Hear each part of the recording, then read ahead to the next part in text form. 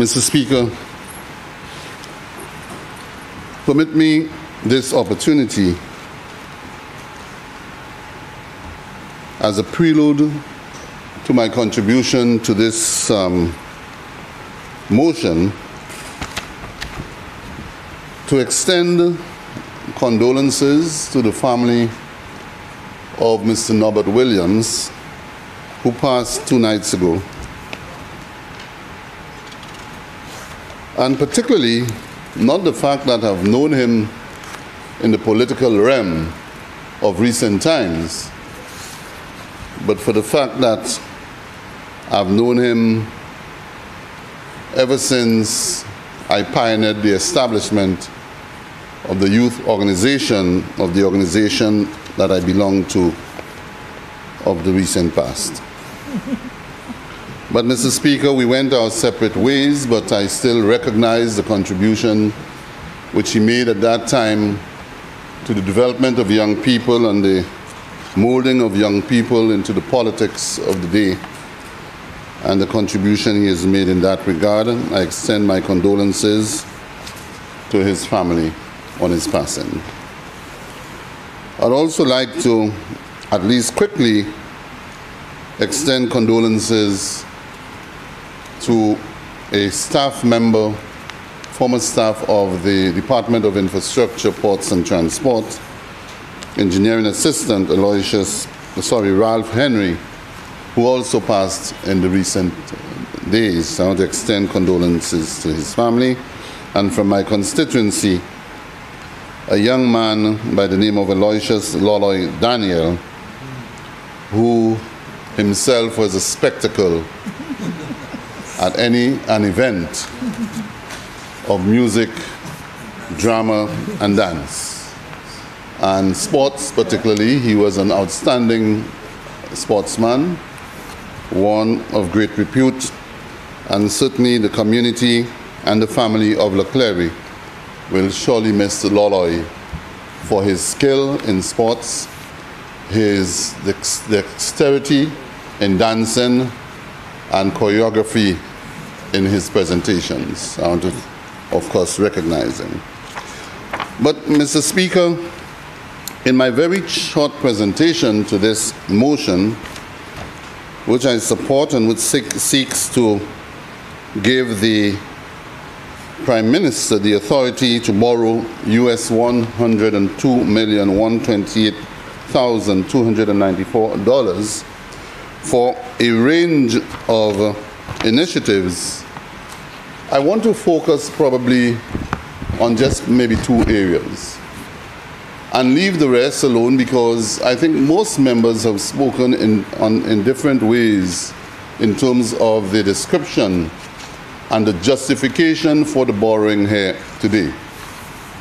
And I must admit, with a little bit of humor, that my good friend from the constituency of Choiseul Saltibus, when he attempted to lay claim to the motion, to ask that it be clarified as to whether this motion is one which originated from the previous administration or whether it is originating now from this administration. The thing about it is, my dear friend needs to decide what he wants to inherit and what he doesn't want to inherit. Because I'm sure if we are to give him the benefit of this one, then he must also take responsibility for the failed policies of the last administration in their efforts to resolve the crime situation in this country. So we cannot claim one and don't claim the other, but we can always share in some of those initiatives. And so, my dear friend, what we are doing here today is really and truly showing the responsibility of the government, the astuteness of the leadership, and the consciousness of this government in doing what is right in the interests of the people of this country. And therefore, this resolution, when you look at the description of the areas for which it is being borrowed, you will recognize these are relevant sectors in health, in infrastructure, the reduction of the stock of payables, reduction of land settlement for acquisition, budgetary support, capital expenditure. And as I said early on, all of this was articulated very clearly, crisp, in the presentation made by the Prime Minister 8 months ago. But, Mr. Speaker, one of the areas that the Prime Minister has seen the need to borrow this money for and to resolve a situation which has existed for decades, and that is in the area of land acquisition. It is a very vexing issue. It is one that many people, many citizens, they pine over the fact that the asset is taken away, that the properties are acquired in the national interest, for national projects. And in some instances, there are some who find themselves in the seat of power and take it even for private use in the name of the public interest. And that we need to avoid happening again in this country, and only acquire land in the interest of the people of this country.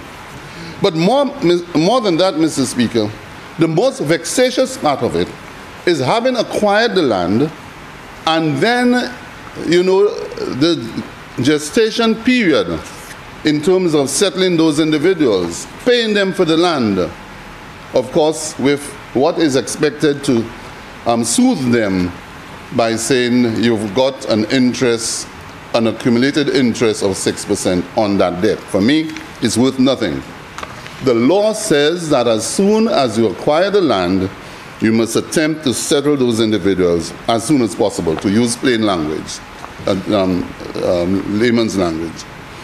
So, Mr. Speaker, having taken this decision to at least liquidate that debt, which stands anywhere in the vicinity of $57 to $60 million in debt in different forms, we now need to determine how do we proceed from here. We now need to determine how do we proceed from here. Because what will happen? This government will come, will get the money, clear off all the outstanding debts, and then we continue to borrow, and we'll find ourselves in the same situation, maybe 10, 15, 20 years when I'm not around. This Parliament will sit again and say, let us find some money, whether it's a form of a loan or whatever, to settle those debts. As a consequence, Mr. Speaker, of this recurring situation, I have mandated the Department of Physical Development, which I head, and which is also responsible for land acquisition, to begin to formulate new policy in terms of land acquisition. How should the government fashion policy that will allow for individuals whose lands are taken to benefit immediately upon acquisition and not allowed to wait for such long periods, and in some instances, the individuals who have died long before the debt is settled. So we are saying we need to find a way to do this. And while we have not arrived clearly on the nature or the structure of the policy or the principles that we're going to adopt, one of the things I have been saying, and I've already shared it with my people, and that is, in land acquisition, if the land is being acquired for a project, the price of the land must form part of the price of the project. Now, obviously, it's always there. But again, governments allow it to go on. So you've got to build a road, for example, the West Coast Road that we're now redeveloping. The government has acquired so far and will continue to acquire quite a portion of land along the highway, from cul-de-sac through Roseau Valley along the highway, in many instances, slivers of land, etc., to ensure that where we are widening and straightening up of the roads, that we need to get additional land to do so. But We need to factor this into the project cost and to pay the people on time. So if the project will cost, say, the execution of the project will cost $27 million US, and the land to be acquired will cost $10 million US, we must make sure that it is in that figure and that it is allocated, secured, and disbursed upon acquisition, rather than to allow people to wait for when the government has money, and we'll never have money. We'll never have money. We'll find things to spend money on, and we put land acquisition on the back burner, and people are there crying out loud, please help me, I need that money. Now, I believe if you take my land, you pay me the next day. I don't have time to wait, and I'll demand that you pay me next day. And I expect every other St. Lucian to do the same, because you're entitled to it. It's your asset. It's your asset. It's unfair. It is unjust to do such thing, to take the land and to put it out there, waiting to accumulate a 6% interest rate. I believe it is the parliamentary representative for ancillary canneries who also said, not ancillary canneries, Choiseul Saltibus, who also said that we probably now, and maybe the AG will help me on this one in terms of the interest rate. I'm not too sure whether it is by statute, but we probably need to change it. Big one? Okay. But we need to do that, because otherwise the government will run broke. So my short contribution, Mr. Speaker, is to state that in all of this, in this area, we must attempt to fix a problem to prevent it from reoccurring. And that problem is to ensure that people are treated in a just manner, that if your land is taken for the purpose of public or national development, in the public interest, that the government must ensure that the funds are available, whether you get it by loan or otherwise, similar to doing the geothermal project, the renewable energy development project. You go to the bank and get the loan. We need to ensure that we put those funds there so as to pay the people in, as soon as the acquisition is done. And closing, Mr. Speaker, I want to state that, and I've always said so, and the member for Choiseul Saltibus has also said so, even when he was on the other side, or always said that governments will always borrow. Governments will always borrow. But governments must be responsible in borrowing. We cannot borrow in the manner we heard the member for Castries Central this morning speaking about. The reckless borrowing. You know, the kind of indiscretion in borrowing. It's almost like saying, once the money, you can get the money, take it. But in some instances, I saw a document here this morning where the government sold a property for $13 million. And the question is, how much did we pay for it? How much did we pay for the acquisition? Okay? 65 million. So we are bold enough to know fully well the price for which it was purchased, and then to descend into making a mockery out of ourselves, out of the law and the status of our people, and to sell it at $13.5 million. These things should not continue to happen. So, Mr. Speaker, it's about responsible government. It's about government of prudence, being prudent about expenditure. One of the projects he mentioned this morning was the question of the Larissus Road in Vieux. A road which was built unplanned, not in the program of the government, but was done because of an investor who said, I need to reorient a racetrack, a horse racing track. And so the only way we can do that is to shift the road to give more space for that racetrack to be oriented in a north-south direction. And who pays for it? The taxpayers. The taxpayers are paying for it, while you have the member for Vieux North clamoring for proper roads. $15 million on one piece of road. And the member for Vieux-Fort North is clamoring. The member for Vieux-Fort South is clamoring and begging for better roads. And the member for Micoud North is on my case every day, asking me to fix up the few roads that he has in that constituency. Mr. Speaker, governments must be comfortable.